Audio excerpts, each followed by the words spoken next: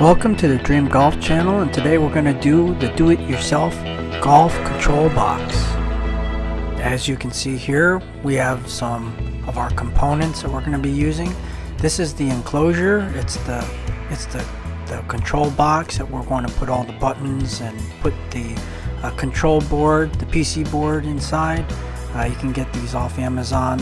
I'll try and put a link in the descriptions below. We also have a wire cable gland. This is where the USB cable comes out of the box.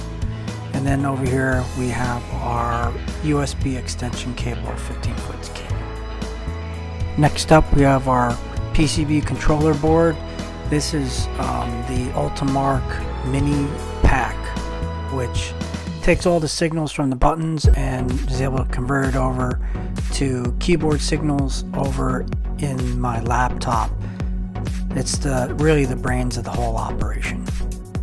Before we start to put the buttons in, we got to lay everything out, and so I've gone and laid my buttons out on the control board. In the end I ended up having 8 of these, but initially I started out with 7, so I laid them out on the control board, marked them all out, made sure they're all in line, so I have a square to make sure everything is straight and in line, because you don't want it to look like you just eyeballed everything. There's a little bit of eyeballing, you can't tell, but you really need to get a good straight edge and make sure everything is angled right to each other so it looks somewhat professional. And next we go ahead and we drill the holes. For this I used a step bit. Step bits are great because it gives you a variety of different hole diameters depending on how deep the bit goes. And for this, as you can see me drilling here, I'm able to get all the holes the right diameter. And next we're going to open up the panel and mount our Mini-PAC, our control board. This is, like I had mentioned in the beginning of the video, this is how you manage all your inputs and are able to have it all come out in one single output cable, a USB cable that goes into your computer. For this you just got to make sure that it doesn't reside right underneath any of the buttons, and you want to make sure that it's sort of close to where you're going to want to pull the cable out of the side.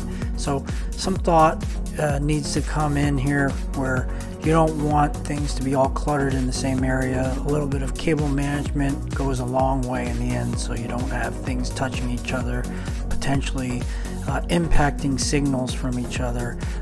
And next up we go ahead and drill our hole for our USB cable to go through and to be able to mount the cable gland. And then next up we're going to connect our wiring to all of our buttons.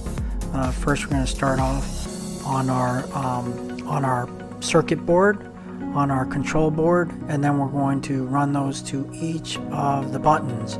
So what happens here is you have one wire that goes to the button, each of the buttons, and then you have a daisy chain of wires that are connected to each of the buttons to a common ground on the circuit board.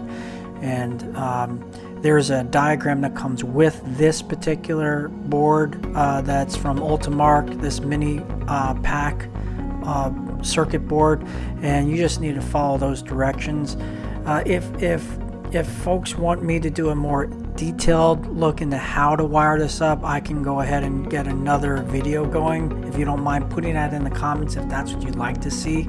But for right now I would think that, or I'm hoping that the audience would be able to wire this up on your own. And last item before we go to the computer, we'll go ahead and wire it up with our USB power cable and pull it through the gland, the end connection, so it's a nice clean exit out of the enclosure box.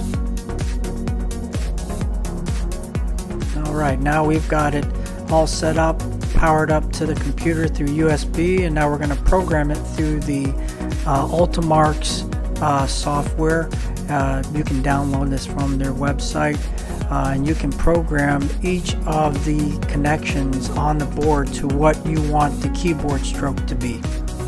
So each of these buttons can be programmed through this software to replicate a keystroke on your keyboard. In other words, one button can be left, one button can be right, one button can be Q, One button can be Z or X.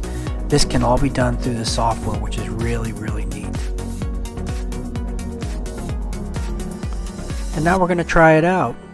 So now we've got TGC 2019 up and running. We're going to go over to our control box and test out the right arrow, which works, and then the left arrow. Enter. Alright, now that we're on our driving range, we'll test the buttons. Club down, works.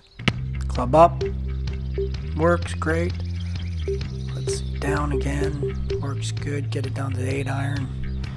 And then we're going to check out the Q, which is great. That's the scouting view. And then we're gonna go right, and then we'll go left, works excellent. And then we'll go into escape, which is the menu. We'll do the down arrow.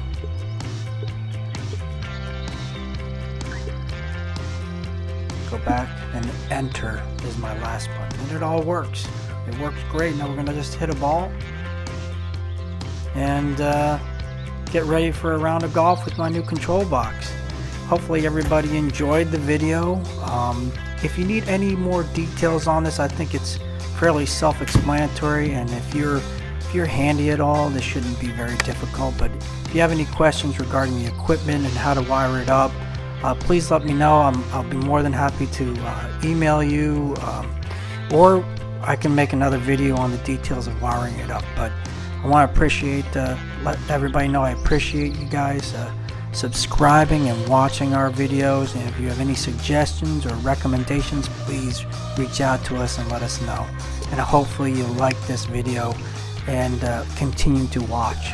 Take care and have a great weekend.